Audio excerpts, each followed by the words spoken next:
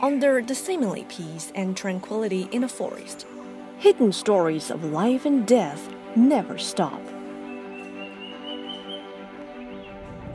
The hustling pace, An adventurous step, or the well-planned murder. each tells the different survival stories of great wisdom in silence.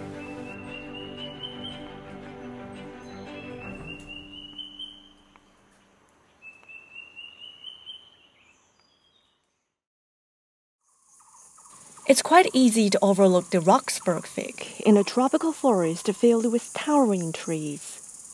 This shy tree even hides its flower inside the fruits. The tree dangerously keeps away the insects that help its pollination. Fortunately, these tiny little wasps comes to the rescue.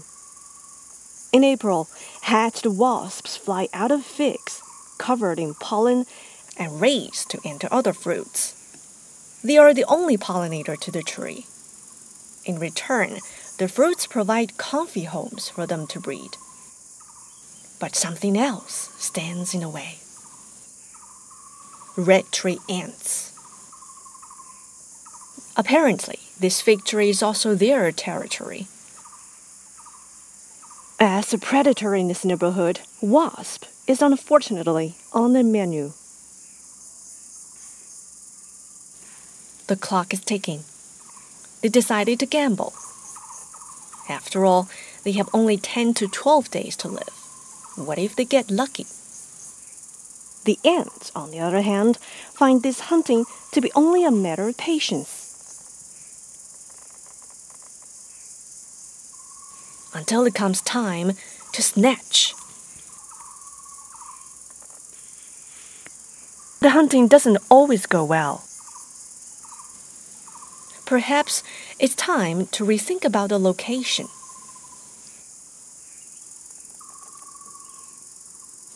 However, others are in luck. Got one. Another one. And another.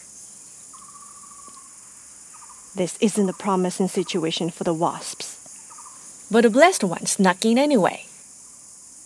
The rest is assured.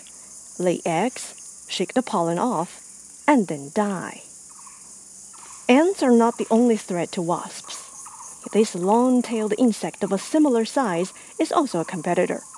They too want their eggs to settle inside the fruit, and later kill the wasp babies growing inside. It's unfair. The ants don't seem to find them tasty, even though they are within reach.